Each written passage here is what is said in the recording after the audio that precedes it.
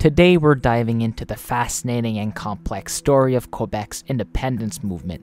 We'll explore the history, the key events during the two referendum, and what could have happened if the results had been different. Ready? Let's get started.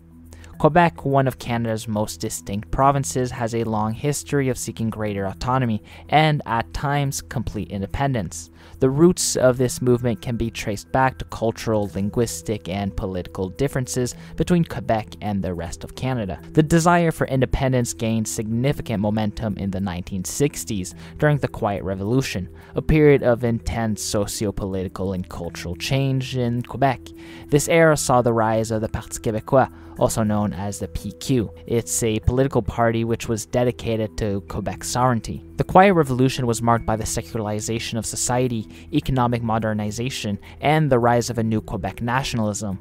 The provincial government took control of areas previously dominated by the Catholic Church, such as education and healthcare. This fostered a sense of Quebec identity separate from English-speaking Canada. And going back to the Parti Québécois, this major political force was founded in 1968 by Rene Levesque, and the party's primary goal was to achieve sovereignty for Quebec, and it won its first provincial election in 1976, making Levesque the premier of Quebec. Fast forward to the 1980s, the Parti Québécois, led by Premier Rene Levesque, called the first referendum on sovereignty.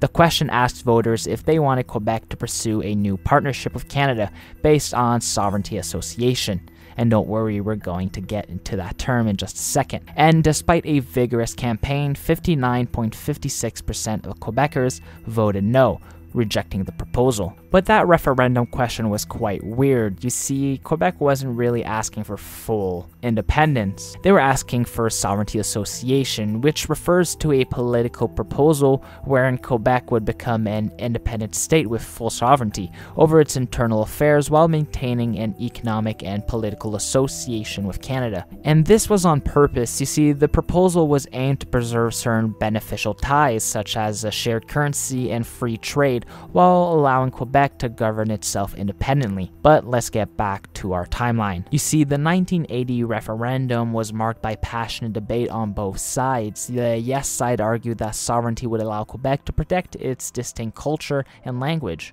while the no side warned of economic uncertainty and the potential breakup of Canada. After the defeat, Levesque promised to continue working towards greater autonomy for Quebec within Canada. The federal government, led by Prime Minister Pierre Trudeau, the father of Justin Trudeau, responded by negotiating the patriation of the Canadian Constitution, which included the Charter of Rights and Freedom, but all of this without Quebec's consent. 15 years later, in 1995, another referendum would be held. This time, the question was much more direct. Should Quebec become an independent country? The campaign was intense, with strong emotions on both sides. The yes side, led by the Parti Québécois leader Jacques Parizeau, argued that independence was necessary for Quebec to fully control its future. And the results were incredibly close. You see, the no side won by a razor-thin margin of just 1.16%, with 50.58% voting against independence. This narrow defeat was a shock to many and left a lasting impact on Quebec's political landscape. The 1995 referendum campaign saw significant mobilization on both sides. You see, the Yes campaign used a message of empowerment and national identity, while the No campaign emphasized economic stability and unity within Canada.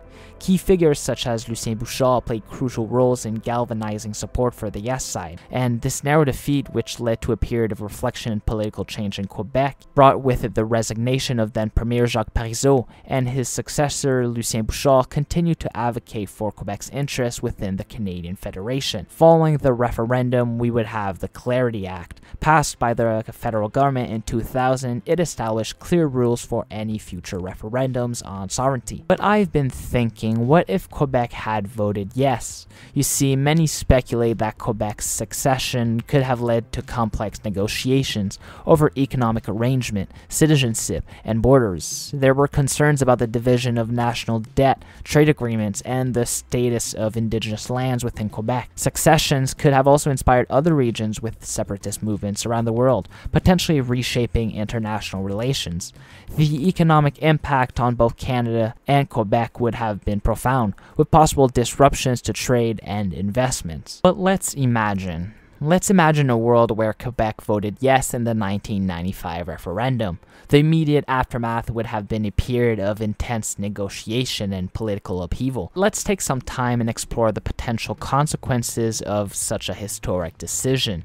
The first major steps would have been negotiations between Quebec and the rest of Canada. These discussions would have covered critical issues such as division of national debt. You see, Quebec would have to negotiate its share of the national debt, which is a pretty contentious issue that could have led to prolonged disputes. Next up would be trade agreements. You see, maintaining economic ties would be essential. Quebec and Canada would need to establish new trade agreements to ensure the continued flows of goods and services. Next up, we'd have border and citizen issues.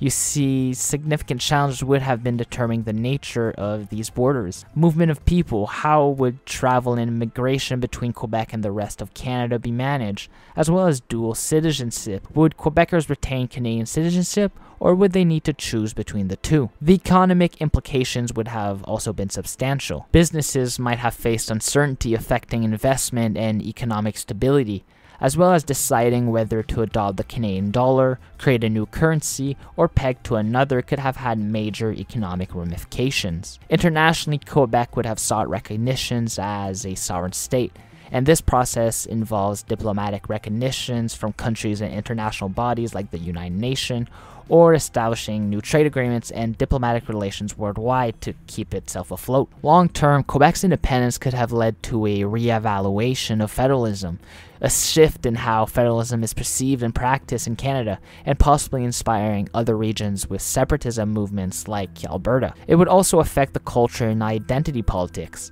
a striking sense of Quebec identity and culture influencing both domestic and international perceptions. But what do you think? What's in store for Quebec's independence movement, and what would have happened if they had voted yes in the 1995 referendum? Let us know in the comments down below, and if you enjoyed this video, don't forget to like, share, and subscribe for more deep dives into fascinating topics. I'm also trying to reach 2,000 subscribers before the end of the summer, and yes, that's in August, so I do need your help. Please like, subscribe, and I'll see you on the next one. Thank you for watching.